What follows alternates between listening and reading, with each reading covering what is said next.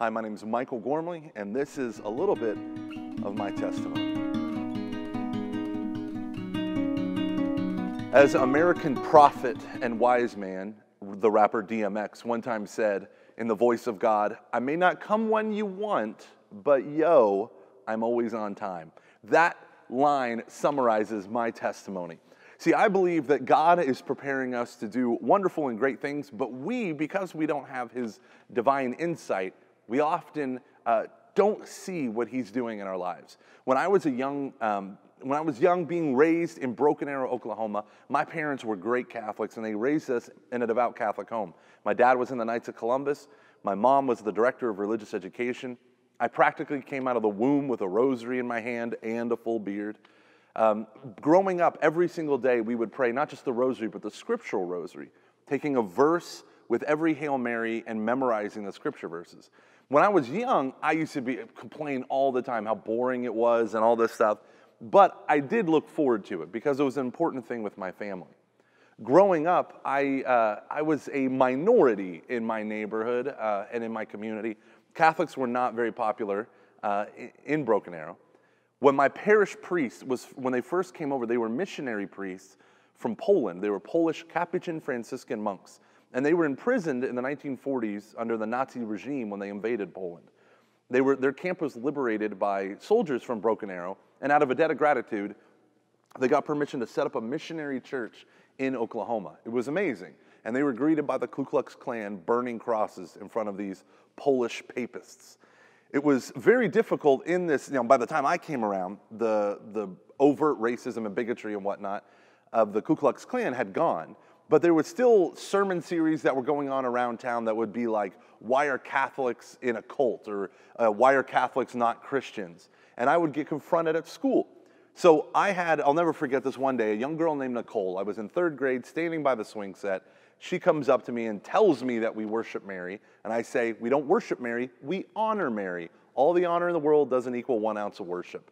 She didn't believe me. She kept telling me that I worship Mary. We drew it at a stalemate. We went back inside to social studies. And there my teacher, who went to one of these churches with these types of sermon series, started off talking about the 13 colonies. And that day, of all the colonies we could have talked about, that day we talked about Maryland. And this is literally what she said. Maryland got its name because it was filled with a bunch of Catholics. And we know how Catholics feel about Mary, right? This was part of the weirdness of growing up. But because of things like that scriptural rosary, I had the biblical foundations in order to speak truth to my friends and have a discussion based on sacred scripture. Not only did it help with defending my faith, but ultimately it would lead to the salvation of my soul. You see, when I was young, I was exposed to hardcore explicit pornography by the older boys in our neighborhood. It took a deep grasp on my heart, on my life for years. Trying to find freedom by more willpower and more this, more that, it was getting me nowhere. Until finally, as a young adult, I went to confession. And there, the Franciscan friars at the Franciscan University of Steubenville would accompany me through finding freedom from my habitual sin. And it was amazing. And the best part about it all was I was relying on those same scripture verses that I had learned as a kid. So this is what I want to say in summary. I don't know your life, I don't know your story, but I do know this. God can work for the good for all those who love Him.